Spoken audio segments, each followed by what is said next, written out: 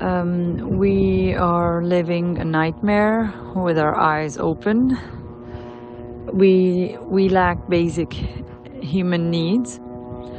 More than 1 million Gazans have been displaced, including my family and I. We moved from the north to what they called the safe area, south of Gaza Valley, but nowhere is safe.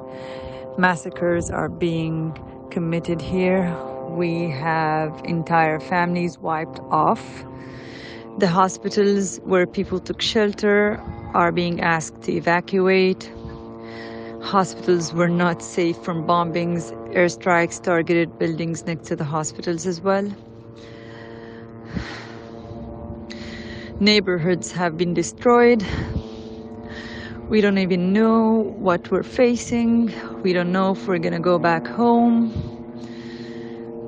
We don't know what's gonna happen. All I know is that we are living in very bad conditions and the world is watching.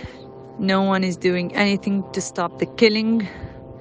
They call this a justified war, but I'm only seeing civilians being targeted and killed. I hope that we make it out safe and sound. Keep us in your prayers and thoughts.